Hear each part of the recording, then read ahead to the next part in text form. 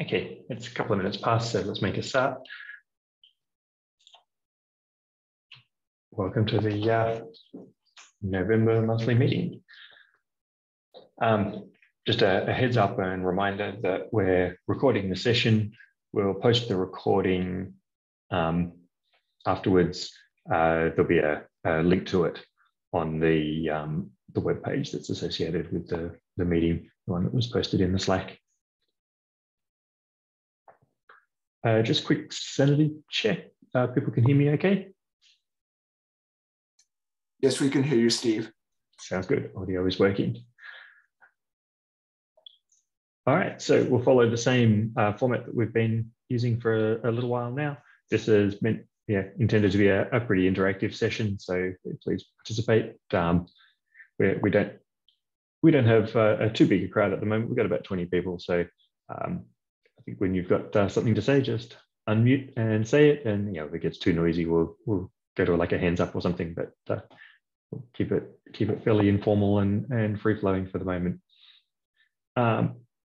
If you're not already, please join the NUG user Slack. It's a really good forum for discussing with other users and NUG staff who are sort of on a bit of an occasional basis. Things going on NUG systems and NUG events, and good place to sort of ask questions and offer help. So our agenda today will follow the normal pattern of start out talking about wins of the month, and today I learned, which is sort of two sides of the what interesting news do people here have. And also we have a whole bunch of announcements and calls for participation at the moment.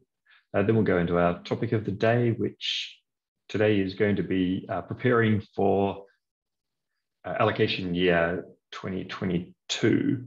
And Helen's online, and she'll walk us through a lot of the stuff that's useful to know and what to expect as the transition comes up. Finish up with just a bit of a heads up of what's coming up and a quick look at what's been going on the system in the last month.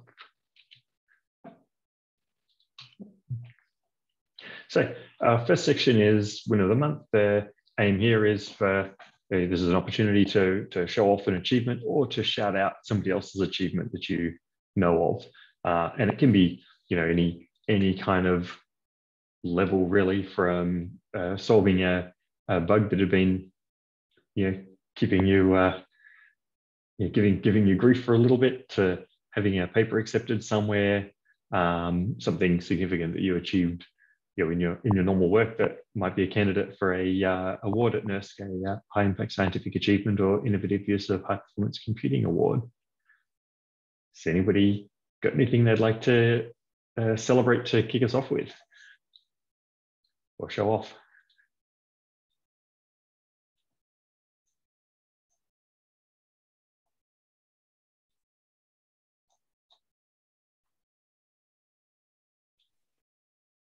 Hey, Stephen, it's David Trevitich. I've already shared it with Brandon and Jack, but I have up to max nodes on Perlmutter. I'm achieving the best scaling. Achieving the best scaling I've achieved ever on any machine. So, including asymptotic behavior at the higher node counts. So this is really good news. That sounds really good. So you're able to run a more or less full system job. It's up to 960. I could go more, but it's a factor of two. It's a factor of two. So there's 19, 20 nodes aren't available. But I do have a question. What's going to be available in phase 2? Phase 2, I've forgotten the number of nodes off the top of my head. I think, I might have to look that up. We do have it written somewhere on one of the web pages. A NUG person here might be able to remind me what it is. The number I have in my head is, I think it's something in the order of, is it 6,000 CPUs, 6,000 nodes. I need to look that up and get back to you. But of course, there'll be CPU nodes. Each node will have 2 sockets of the AMD Milan CPUs, and they won't have GPUs. So that's 64 threads, correct? I believe the Milan has 64 cores and 128 threads. Okay, here, Nick just got it. Okay. Yeah, in terms of OpenMP threads, chances are you'll want to run 64 and not 128, because most HPC things can make good use of the full core, where some workflows can make good use of hyperthreads because each task isn't fully using the core. It's got lots of opportunities for threads. Thank you. But that sounds great. So 960 nodes and strong scaling all the way up. Weak scaling. We don't strong scale. Yep. Yeah, the application code doesn't. Strong scaling is not practical. Actually, strong scaling to 960 nodes is quite challenging. That's you need a massive problem. Right.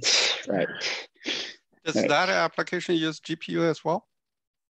Oh yeah, totally. Yeah, it's GPU completely GPU enabled and threaded. So how many GPUs do you use per node? 4. For GPUs, what's so available? 960 by 4. So do you do the oversubscribing from the core CPU core to the GPU? Oversubscribing. Tell me what that means. Means you use, let's see, depends on your application, how it is done.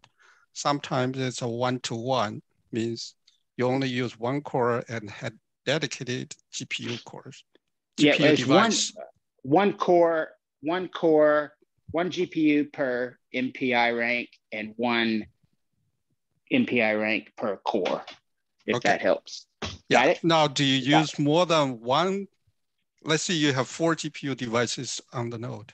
Do you use more than 4 cores per node on the CPU? I'm using -C32, if that, in OpenMP threads of 64. So.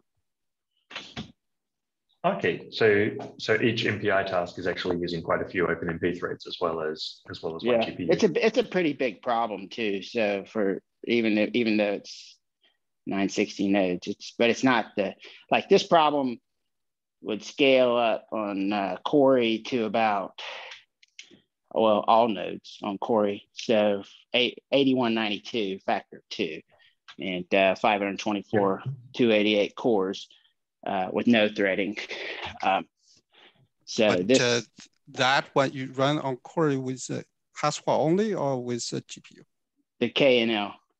Oh, KNL, okay. Yeah. But KNL is different here because the compute model is different. Yeah, absolutely. I'm just giving you historical. Okay. Yeah. But did you make any changes to your application to use the GPU device? Yes. I mean, PETSI has to be PETSI HyperCUDA. So that's one of the main things. Yeah. And work with Mark Adams and I have been working on that for quite a bit, and some people in the Hyper team. So, but it's using the GPUs, using them pretty efficiently, I might add. Okay, that's interesting. For these initial scaling tests. That's like the first initial scaling test. That's without any optimization on Perlmutter itself. Mm-hmm. So that's like the first light. That's sounding really promising. We're seeing some pretty good early results, I think, with scaling and performance. This would be the Chombo code, right? Yeah. It's a CFD, if I remember correctly. Yeah, it's Chombo Crunch. It's really just the CFD solver of Chombo Crunch. Nice. Okay, that's all I got. Yeah, that sounds good. And I just noticed in the chat that Nick posted phase 2 will have 3072 nodes. So a little over 6,000 AMD sockets. Each one having 64 those one code. does not have a GPU per node, right? No, so the phase 2 are CPU only nodes. Right. So phase 1 is the GPU So this, well, maybe this is a far off question. So for the CPU only node, can they access a GPU device on a different node? Not directly. Yeah, the GPUs are sort of dedicated to the node. Yeah, they're PCI. They're on the board. So to access the GPU on a different node, it would pretty much have to, be doing a kind of a what do you call it? Heterogeneous MPI computing kind of code. Yeah. Okay. Wait. So are you saying that we will be able to run jobs on both phase 1 and phase 2? I think we're hoping that that's going to be possible, but I don't know for certain if it's been established yet. Okay, because I mean you can't deal with KNL and Haswell, so yeah. Yeah, I think with KNL Haswell is another one thing that's it's theoretically possible, but it's practically challenging. But you can't do with configuration because you have to say it is Haswell or it is KNL in the dash. Yeah, that's a hard partition. Here, I don't know, whether potential, there is a potential, but I don't know whether the system software or the hardware will support that. Yeah, it's just there's a question. Some logistical challenges to to be able to do that. Okay.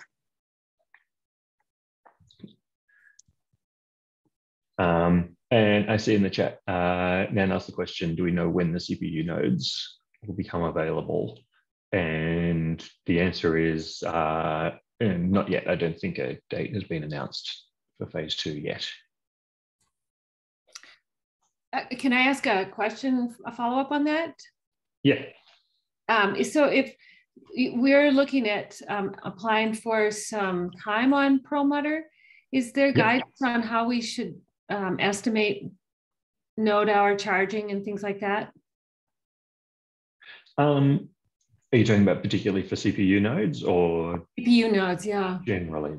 I think we do have some information about that actually in last month. No, the month before, in October's monthly meeting, Clayton went through, did a bit of a walkthrough ERCAP and sort of preparing for next year. And one of the slides that he had was talking about that estimating and sort of translating NERSC hours for the different for the various resources available next year.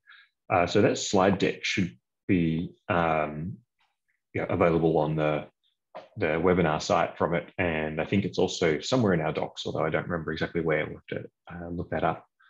But there is some guidance about that. If you take a look in October's meetings, slides is probably a good starting point.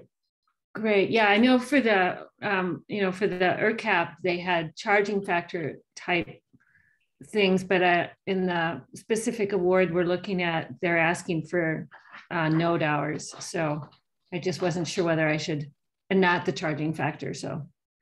Oh, yeah. Yeah, I will mention something about charging factor. Basically, there's a 400 original NERSC hours is now called 1 node hours. Original hours were based on Hopper. Now we're basing charges on Perlmutter. So you'll be going through that? Yeah, you'll see a table. I'm showing the wonderful conversion. Okay, thank you. Sounding good.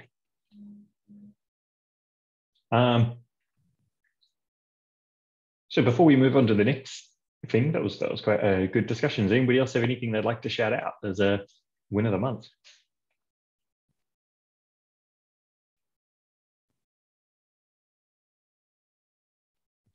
And if not, we can hop across to the next side of the other side of the coin, which is, today I learned.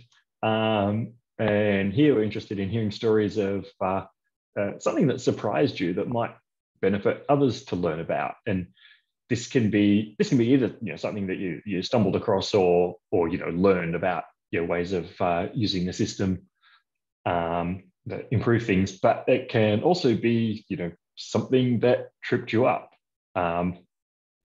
This is we do research. We're discovering new things and learning things the hard way all the time. And, rather than kind of being, put off or wanting to hide the things that didn't work, there's a lot of benefit in actually making noise about the things that didn't work, and here's what didn't work, and here's how I fixed it, or I don't know how to fix it yet, maybe somebody else does.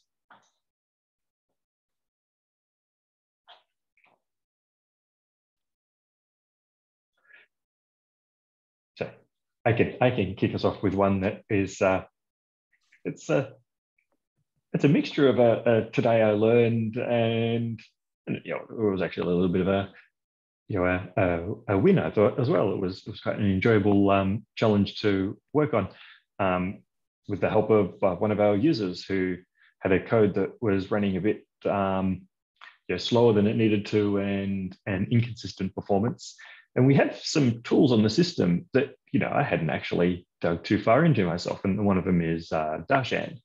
And with Darshan, was able to see with this code that it was doing a surprisingly high number of IO calls. And it wasn't, it was moving a lot of data, but it was moving a lot more data than it needed to. So it was reading a few hundred megabytes of file, but moving several gigabytes backwards and forwards, and doing millions of IO calls. And so with a little bit of digging around, we were able to establish that it was using list-directed IO in Fortran to read in a text file.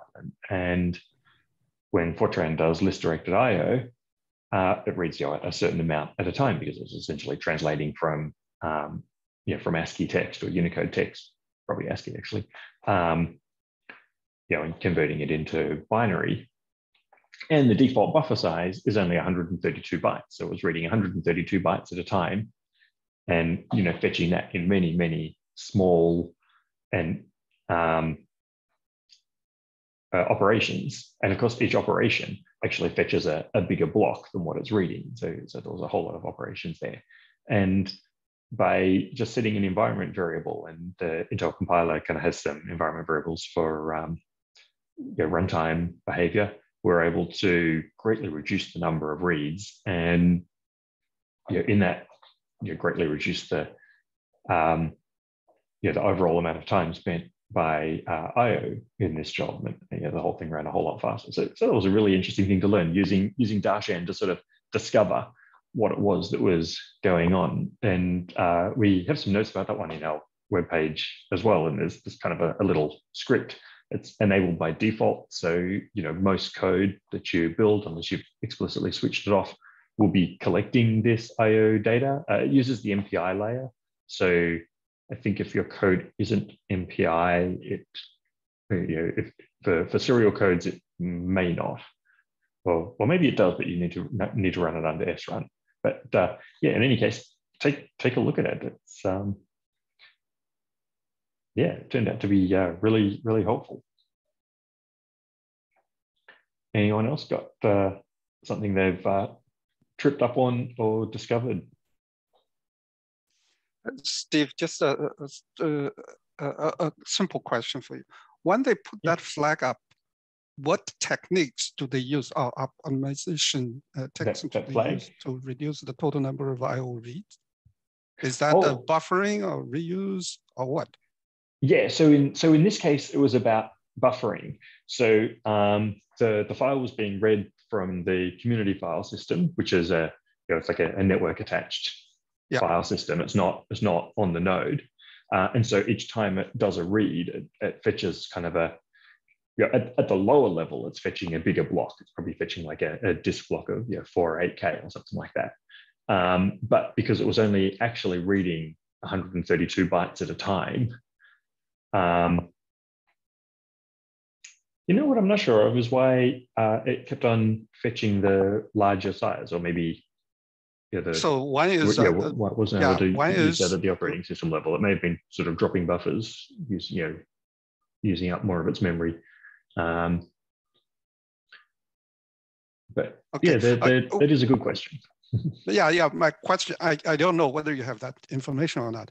The buffering, is that in the main memory? Use a bigger chunk, or use like a SSD, this kind of thing, or buffer, burst buffer, this kind of thing.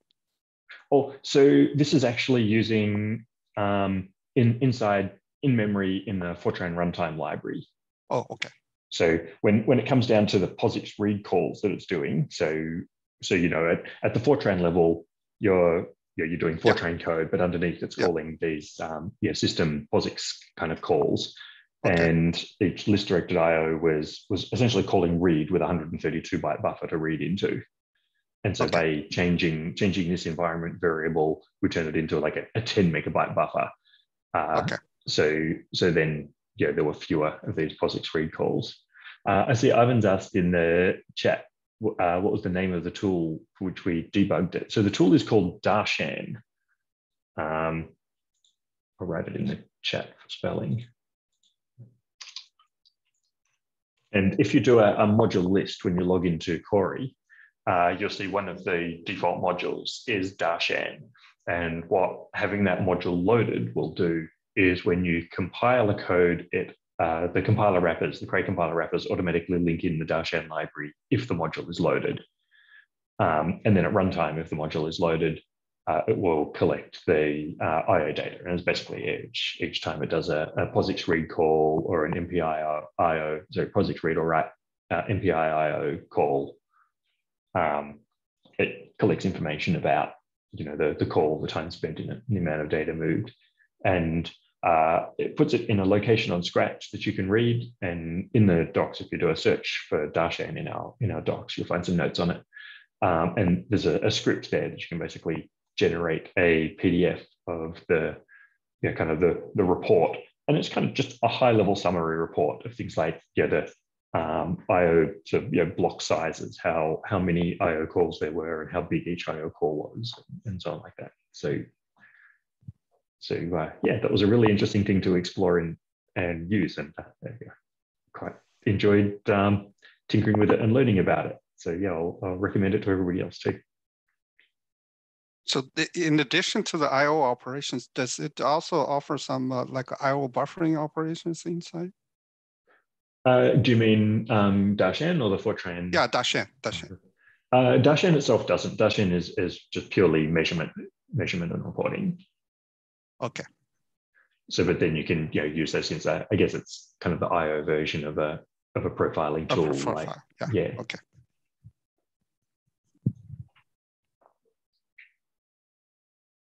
Does anybody else have anything they'd like to either talk about or ask about?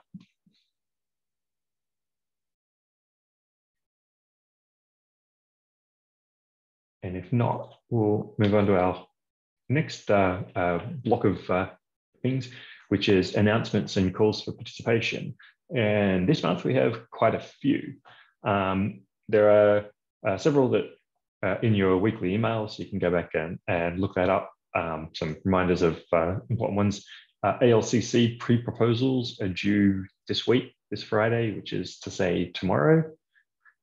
You may have noticed, particularly if you're logging in from LBL, we now have a federated ID pilot. And what federated ID does is allow you to use your own institution login to log into NERSC. You can link them together. So the pilot is just for LBL users. So if you're part of Berkeley Lab, you should be able to, or when you log into certain NERSC things like help.nersc, help.nersc.gov, IRIS, and so on, have the opportunity to kind of link if your LBL account to your NERSC account, and then you'll be able to log into those NERSC services with your LBL login. So you can kind of basically save you one more login session. Heads up that the winter holiday is coming up, and NERSC services will be, particularly consulting service and so on, will be shut down during it. So there'll be no consulting between December 24 and January 3, and there'll be much more limited account support than usual. The systems will still be up, just that getting help might take a little longer. And of course, the big one that Helen's going to tell us about in much more detail in a few moments is that the allocation year transition is happening on January 19th. I see there's a question from G in the chat. When will the award decision of 2022 allocation be announced? Oh, I think that's this week as well. Check the weekly email in your inbox. I think there's a note about it, but I think that one is planned for this week, or if not, then next week. So that's coming up very soon. Helen might know in more detail. A few announcements about Perlmutter. So we have a user training for Perlmutter on January 5 to 7. There's a link to a webpage here. We'll post these slides on the meeting webpage so that you can just sort of click on that link, but you'll also be able to find them fairly easily. Another training coming up just after that, January 12 and 13, is one on the NVIDIA HPC SDK, which is to say the NVIDIA compiler suite. That's our default compiler on Perlmutter and the one that we recommend for using the GPUs. So this is going to be a very useful training to join. Other Perlmutter news: if you have a GPU ready workload, you can get early access to Perlmutter. So it's still not open in a general sense; it's still in its sort of early access phase. But we have a access request form that you can get to by clicking on this link. We'll put the slides up shortly. For GPU ready codes. Also, there's a few kind of things to remember when you're using both Perlmutter and Cori, is that home is shared on both systems, but each system has its own sort of software stack. So you might want to adjust your dot files, especially if you do things like module loads in there. Yet more announcements. The NERSC annual user survey is currently open. I know we've had quite a good number of responses, but not as many as we would like. So please, if you haven't participated in the survey yet, please do so. You should find a personalized link in your email. A couple of weeks ago now, it will have come from an address, NERSC at nbriresearch.com. And yeah, following that link should take you through to the survey. I guess if you can't find it in your email, there's a chance it might be in spam. It's worth checking that. But the annual survey is kind of really valuable for NERSC on sort of two fronts. One is that it helps us to identify areas that, what we're doing well and what we want to focus on for improving for the next year. And also it's very valuable in our reporting back to DOE, which affects our funding, which affects resources available to everybody. So it's a really important one to participate in. If you have if you are or know a postdoc, a postgrad who is looking for or interested in a fellowship and a good candidate for a fellowship, applications for the DOE Computational Science Graduate Fellowship are now open. This is for first and second year PhD students. It's a great program. The James Coronas Award in Leadership, Community Building and Communication nominations are open at the moment. And this one's aimed at mid-career scientists and engineers, which is kind of an important area. That's all that I have noted. Does anybody else have announcements that they'd like to make or call attention to?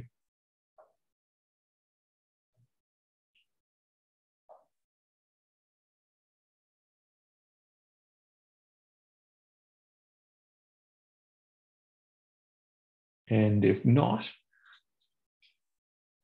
wrong button. If not, I will hand the screen across to Helen, who will walk us through what to prepare or what to expect in preparing for the transition to allocation year 2022. Hey, Steve. I'm gonna share my screen.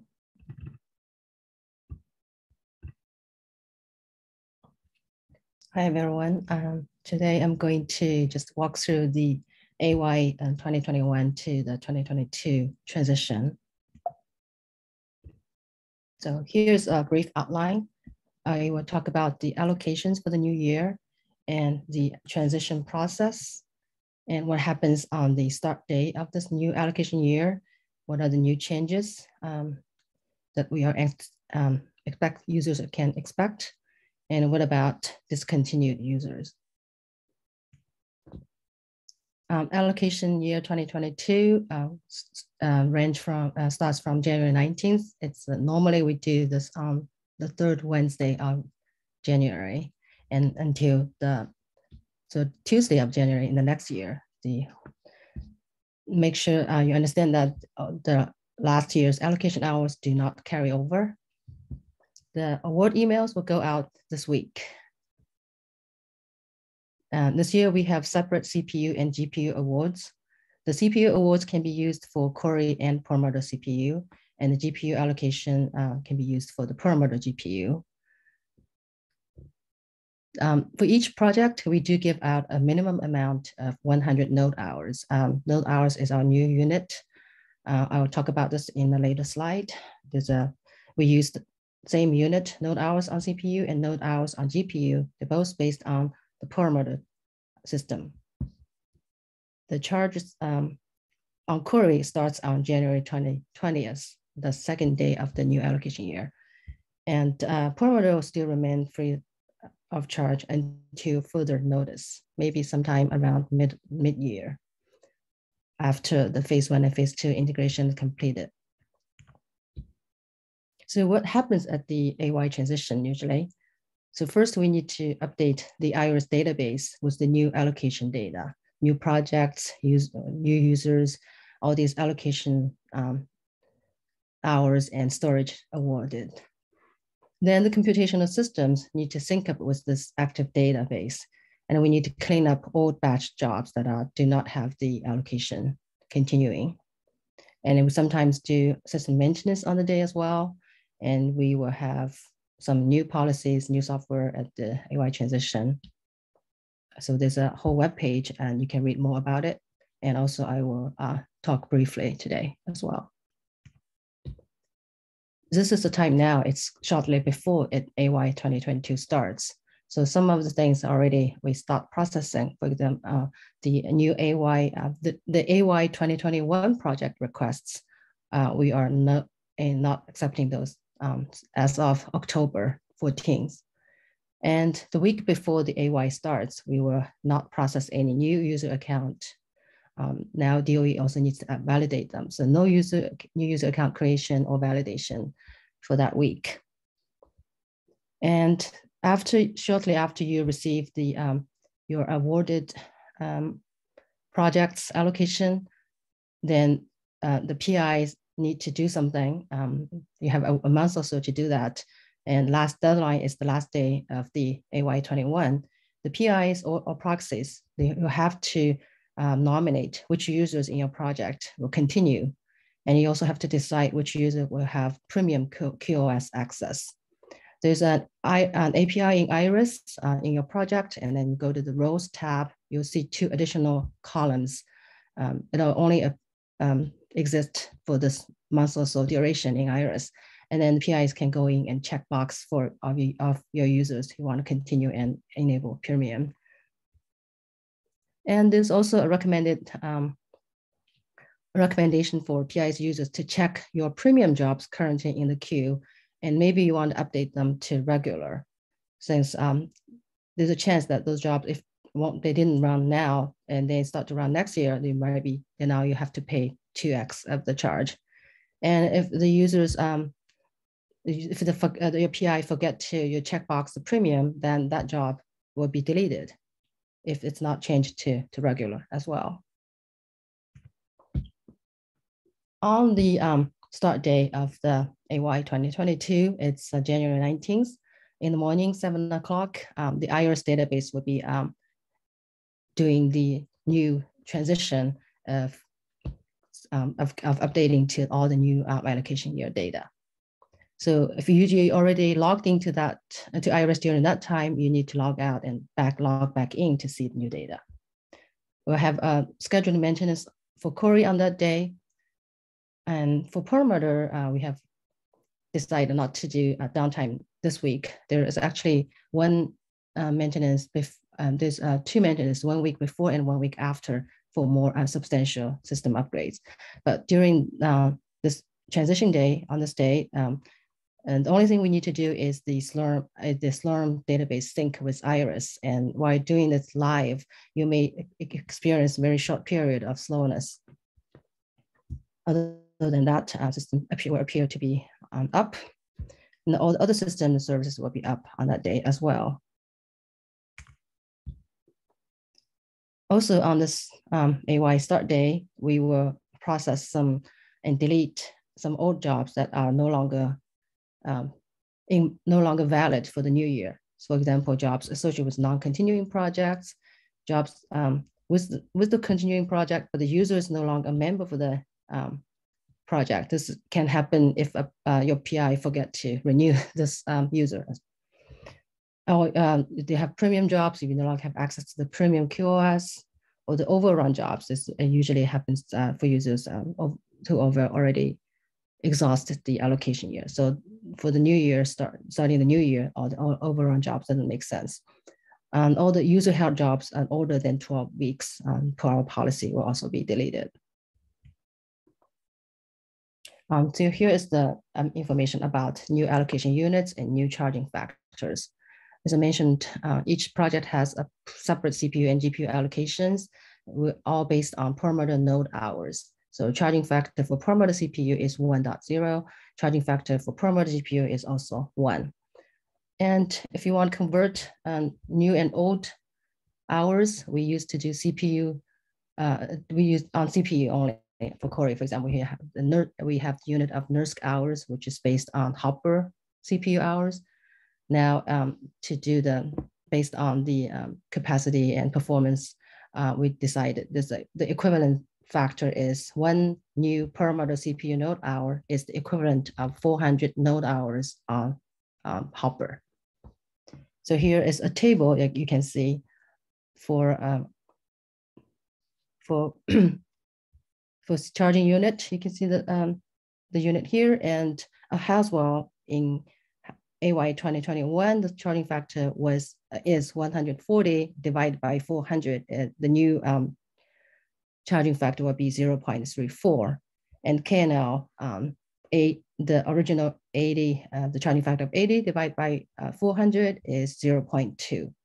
So you might see a small number of allocations, and don't be panic. Don't panic. It's times 400 is about equivalence of you are getting for the next year. For the GPU, I don't list it on the table. There's only one system, per-meter, it's 1, and the future system will be based on the per-meter factor.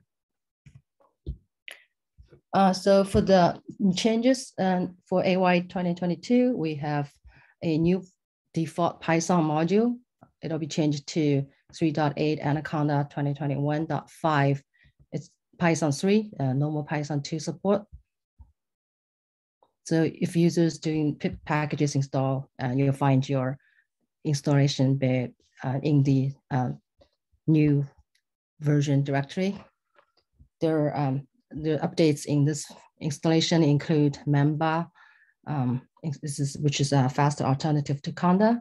There's a newer netcd4, MPI4PY, and there's also an OSLib, which is used for support for the NERSC Super Facility API. And you can find all this information in our Python documentation. If you, the version is already existing on Cori's non-default, and is the default per-meter, so you can use it. And if you find anything, any issues, you can already report to us via our help portal or filing, which means file a NERSC consulting ticket. We also plan to do a big Cori OS upgrade to accommodate the system need for supporting matching the for example the security requirement from our HPE or from DOE management. So, and we promise this is going to be our last planned major OS upgrade, unless there's another critical security concerns. We have to do that. So while doing the OS upgrade, we're also going to update the PE default. PE comes in a Cray development toolkit version. It's released previously monthly, but for Cori, it's now slowed down. It's 3 times a year release. So it includes all these Cray supported packages such as MPI, libsci, netcdf, HDF5, compilers, performance tools, a lot of things in it. And so if we upgrade a CDT version, meaning we're going to get all these packages having a new software default. Then we're also going to upgrade, change our Intel compiler default version to a newer version.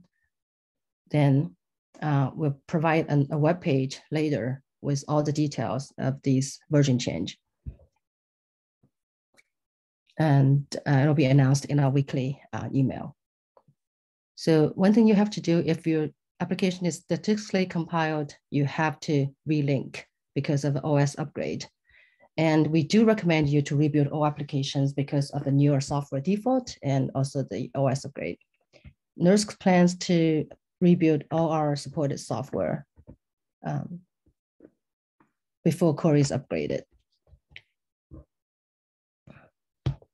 So last slide about discontinued users. If users with no active project for New Year, they consider it discontinued as effective on the first day, but they will have a month to access the systems. They cannot run batch jobs, but they can log in, access their files, and bring them back to their system. For longer storage HPSS, they still have write access for 1 month, and then 5 more months to read only, and then they'll have no access to HPSS. So this is all I have. Thank you very much. And if there are any questions I can answer, I will also check the chat messages. Hey, Helen, you mentioned that Cori's update schedule will be 3 times a year. Do you have any calendar date target? Oh, What's no. the schedule? That doesn't mean Cori will be updating every 3 times a year. I was talking about this Cray PE called CDT, Cray Performance Tool, Cray Developer Toolkit release is 3 times a year. We don't have to install them. We don't have to change our default. This is just their release. In the past, they do release this every month, and we were doing about quarterly installation-ish newer versions, but also we were having in like a year or so to change our default. But you mean a delay about a year? Not delay. I mean, I was talking about how often do we change our default here. Yeah. We promise not to change less than a year unless there's OS upgrade. You're just required to change it because the older versions won't be compatible. So the last version we had is like, we had it in 2020. It's like, so it'll be almost 2 years before we change default this time. And we plan not to change it anymore before Cori retires. Okay. What is the projected retire date for Cori? We don't know yet, but it should at least last through this year. Okay, okay. Thanks. Yeah, thanks, Helen. Lots of good information there, and quite a lot to take in.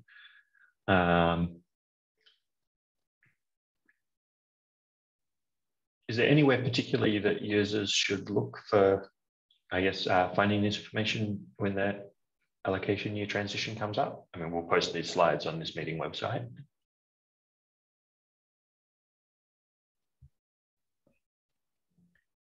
The question about allocation limits for the ALCCL, I actually don't know about the limits.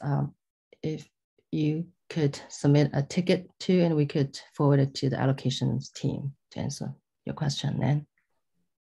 Thanks, Helen. I'll do that. Actually, just for clarification, it's not the limit, it's that they're asking, the wording of the call talks about the Perlmutter hours that are available, but it says not to use a charging factor. So I'm just a little confused about the wording. So okay, yeah, just go ahead and ask your question in the ticket. So I didn't mention it explicitly in the talk today at the ALCC. ALCC actually goes 6 months off cycle of our ERCAP. So the ALCC allocations runs from July to June, and the allocation request also, it goes through a different cycle, obviously. thank you. Sure.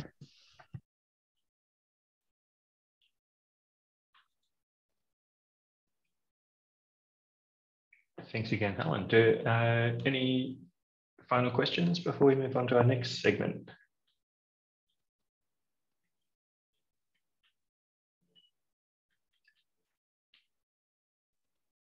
Okay. Yeah, thanks again, Helen, for lots of useful information there. Thank you, Steve.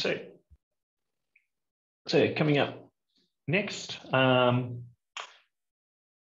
we are always looking for interesting topics for these NUG monthly meetings. Tentatively, next month, one of our regular participants will present some work that they have done, so that should be really good. We're also planning a topic around nurse documentation, and yeah, what's there and how you can join the effort and contribute.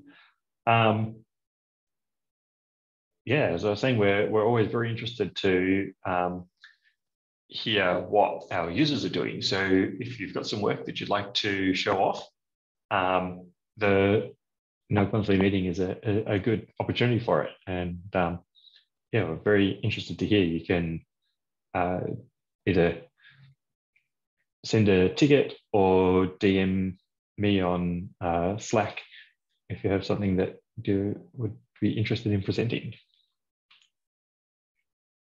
A quick look through last month's numbers.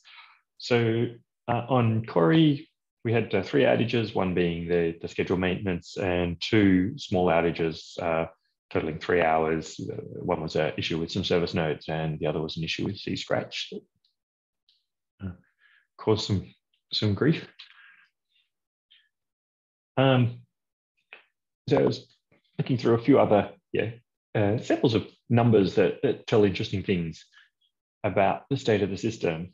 And one, if you haven't already found it, is on my.nurse.gov under, I think it's under jobs.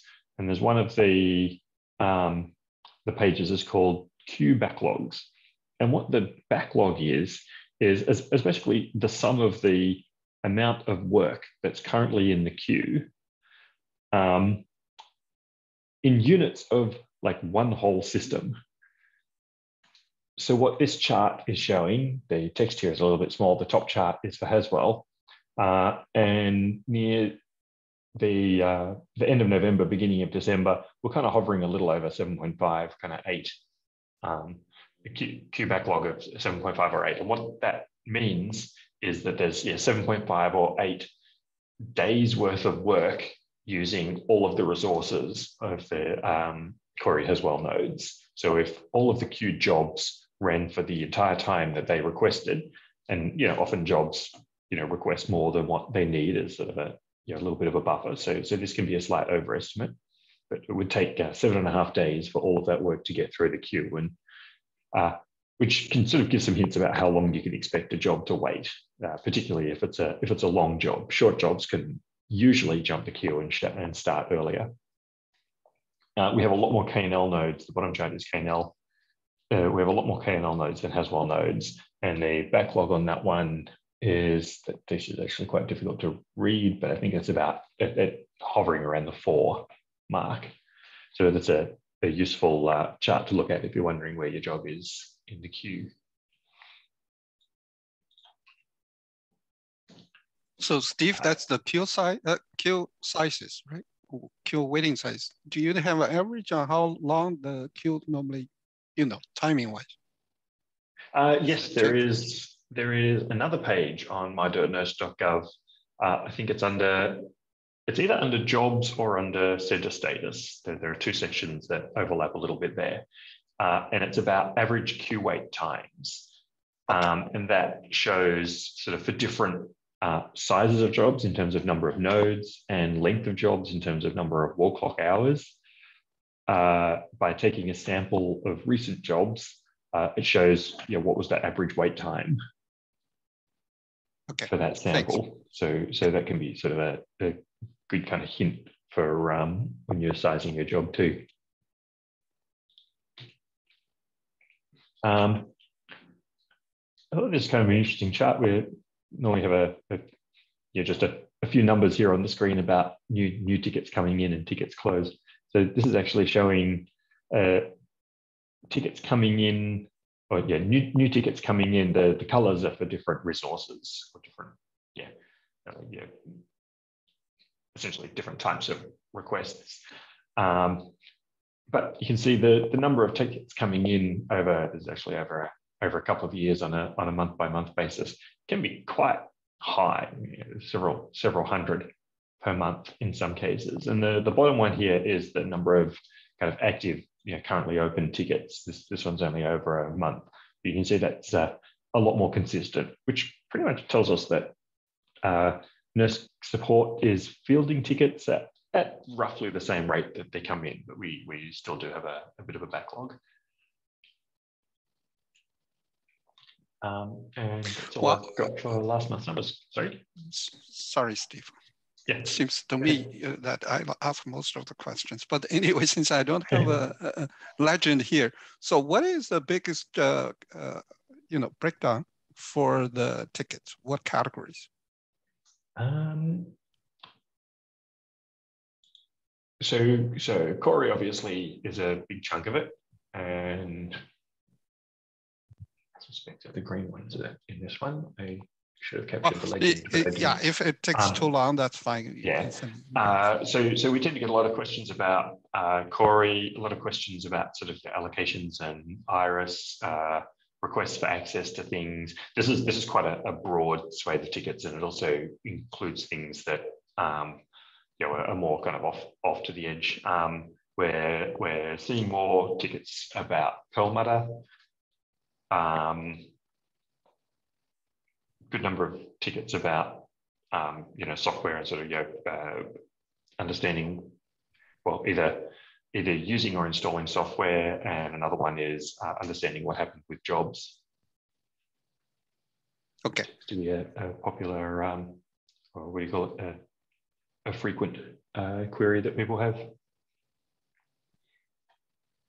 But yeah, actually, that would probably be an interesting topic itself. There's a breakdown of the types of questions that people ask.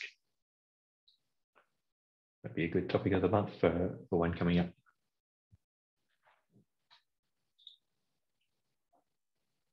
Since no one else asked questions, let me ask slightly more. Yeah. So can you share a little bit about the 3 outage? What is the reason behind it? Was that because of the hardware failure, or is that a power outage, or what exactly? And typically, how long that takes?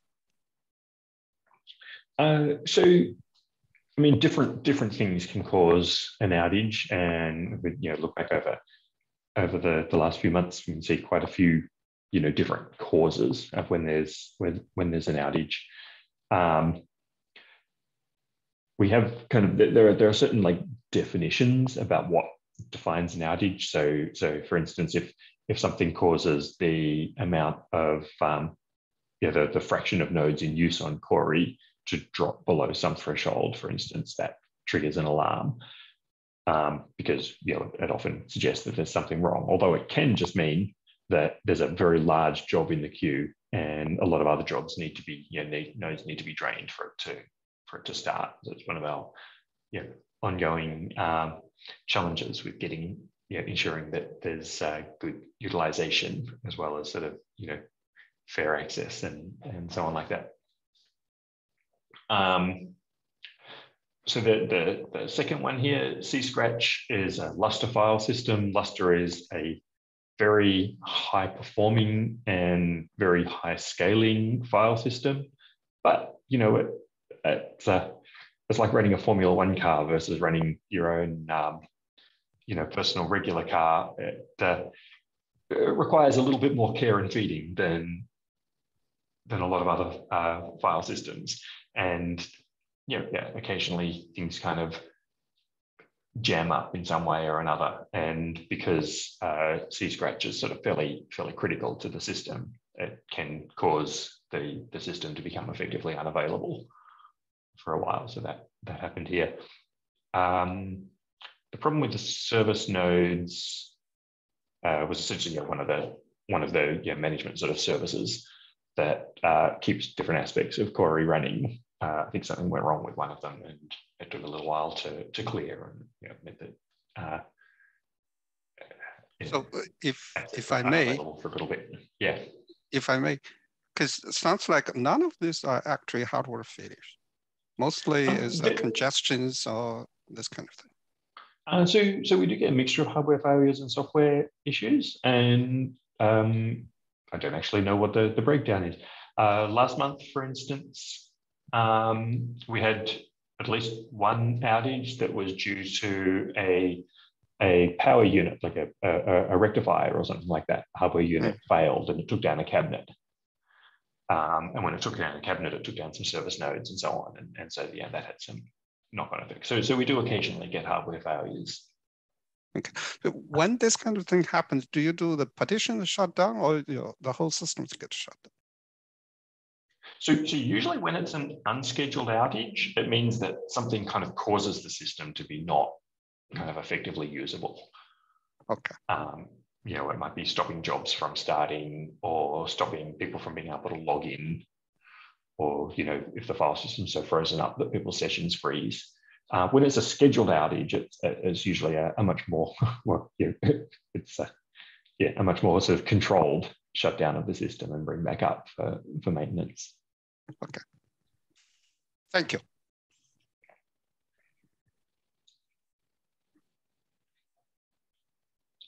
Okay, so we're right at the top of the hour. Thank you all for joining. We'll post the slides and recording shortly on the webpage for the meeting, and we'll see you after the new year.